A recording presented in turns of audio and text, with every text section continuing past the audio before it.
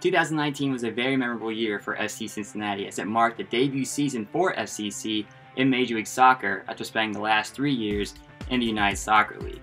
After being talk of the soccer world for a couple of weeks, everything unraveled at the end and the team finished not only last in the Eastern Division, but in all of Major League Soccer with a record of 6, 22, and 6. So what happened? Let's take a look.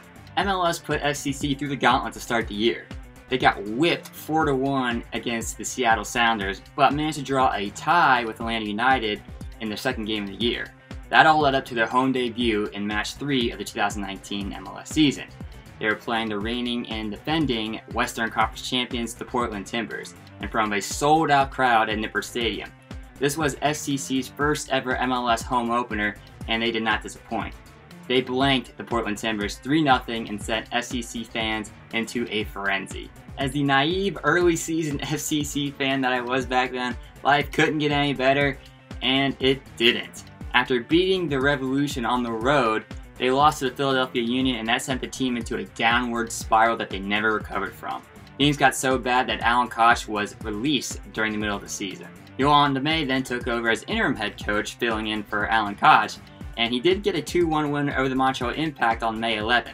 This marked the team's first win since they beat the Revolution back in March. That win, however, supplied FCC fans with a false sense of hope, as they would go on another streak of not winning any games until July 6th, when they finally beat the Houston Dynamo, this time by a score of 3-2 at Nippert Stadium. While I followed up that win with a victory of the Chicago Fire, another winless streak soon followed, and eventually Jeff Burton handed over the GM duties to Gerard Nieschamp. Nieschamp then hired Ron Jans to be the team's new permanent head coach. Now keep in mind, FCC was 4 years old at this point, having played 3 years in the USL and this being their first year in MLS.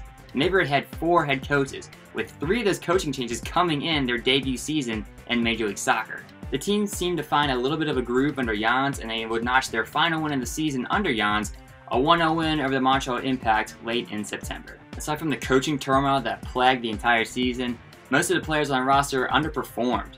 The USL guys that were brought up from last year's team to join the MLS roster were either loaned out or rarely saw time on the playing field. The lone exception was Emmanuel Ledesma, who further cemented himself as the best player in FCC's short history. The player with the most criticism this season by far was Fernando Adi. He was supposed to be FCC's big piece to their Major League roster when he was signed last year. He was also supposed to help bring home the USL title for the team in 2018 during the swan song season in that league.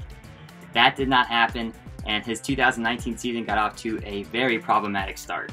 His lackadaisical play on the field, his injury problems, and the suspension that stemmed from a DWI charge earlier in the season soured the relationship between him, the fans, and the team in general. Things have gotten so bad that he filed a complaint with the MLS Players Union about his poor treatment from FCC. Honestly, the team just needs to cut him or eat the money or do something, because this guy has done nothing for FC Cincinnati during his time with the team. In my opinion, some of the lone bright spots for FCC during this season were, of course, Ledesma, as well as Rashawn Dolly, Tommy McCabe, and Frankie Amaya. They could use a little polish, but the potential is there, and with the right nurturing, they could be the next breakout superstars for Major League Soccer and FC Cincinnati. Also, Teton did a very good job as goalie, taking over the starting duties from Spencer Ritchie toward the end of the season. So where does FCC go from here now that the season's over? The only way they can go is up at this point.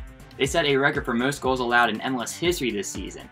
Hopefully that does not occur in 2020, and Nieschamp can find the right players and pieces to plug in the Jans system to bring a winning soccer culture to Cincinnati. We were used to that in the USL, we expected that in MLS and did not get it. Hopefully that gets corrected heading into 2020, and FCC can make a run at the MLS Cup. Thanks for watching.